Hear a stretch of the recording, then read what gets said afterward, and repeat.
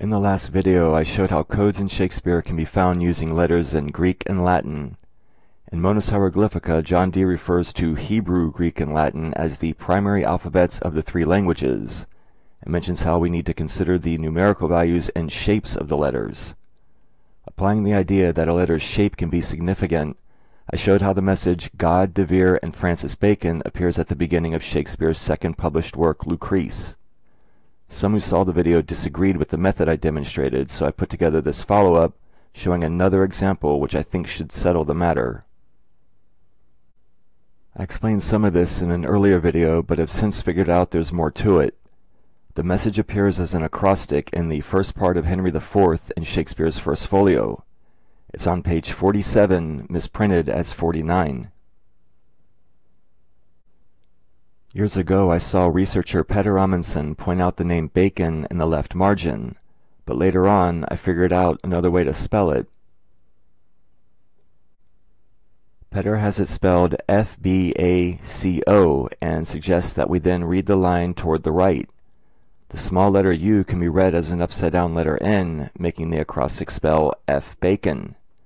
I think this is only partially correct because, even though D does show how letters can be rotated to make new ones, when we focus on the primary alphabets and their shapes, it reveals another set of codes in the margin.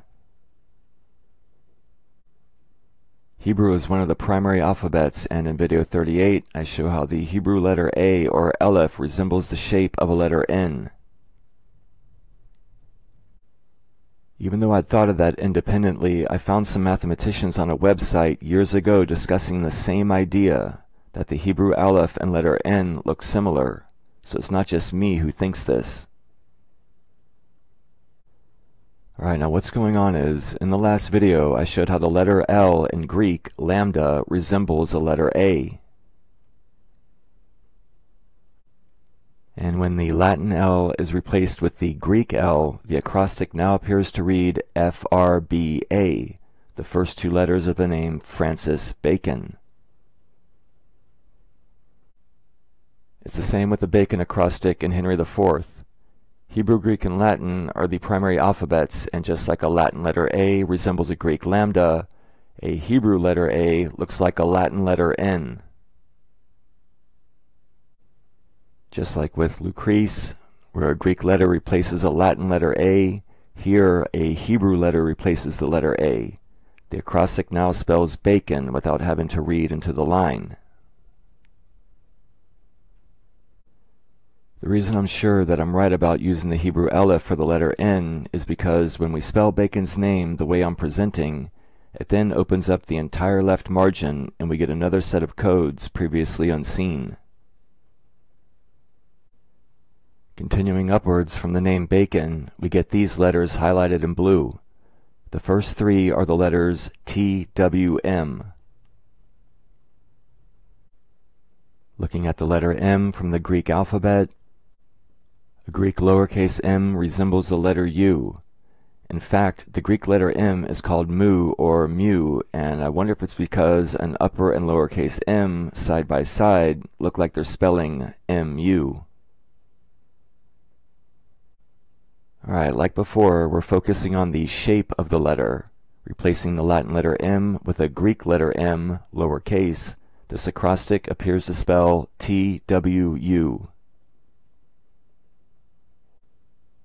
We know that T-W-O isn't pronounced TWO. The W is silent and it's pronounced TO. It's the same with T-W-U. The W is silent and it would also be pronounced TO. After 2, continuing upwards, is a letter I. What's going on here is, as you know, printers use the same character for the letter I as the Roman numeral for 1. In video 42, I showed something I found in the Merry Wives of Windsor, page 59, misprinted as 51. When you count all the single letter I's on the page, the 17th is printed here. Again, this letter I, which looks like a 1, is the 17th on the page. It's part of a series of words that, when you put them all together, spells 17 Oxford. There's some other things on the line which I explained in the video, but the point is that we counted 17 letter I's, or Roman numeral 1s, to get here. From the beginning of this page of Henry IV, this letter I is the second one on the page, so we count it as 2. So we have 2 spelled T-W-U followed by the second letter I counted as 2, and if we keep reading upwards, the next letters spell T-W-O. That's 3 times in the margin we have a reference to 2. To make things a little more clear, I replaced the spellings of the word 2 with the actual number, 222. After the 3 2's, the remaining letters are B, T. Here we refer to the numerical values of the letters. The value of the letter B is equivalent to 2. Replacing that letter B with 2, its numerical equivalent, it's then followed by the last letter T. So reading upwards, the acrostic is 222 and ends with 2T. 2T is another way of expressing 2-letter T's, the initials found in Shakespeare's sonnets, which I cover in video 55 and its addendum. Okay, now if you haven't noticed it yet, beneath the name Bacon is an acrostic spelling for T beginning on line 17. Watching the videos of Alexander Waugh, I learned that 1740 is a number used to indicate Edward de Vere. So we have 2T and 4T and 3 2's. There's an article online by Baconian researcher Peter Dawkins where he mentions that T can stand for both 2 and 3, though unless I missed it, I don't recall an explanation for why this is. I have some ideas, but it would add a lot of runtime to this video and I want to keep it short. If you know where I can read about the exact reasons for why the letter T stands for both 2 and 3, please leave a comment because I'd like to know if the ideas I have are the same. Alright, so let's run with it. If 2 can stand for T, then this acrostic begins with 2T, then 3T, Bacon's name, and ends with 4T on line 17.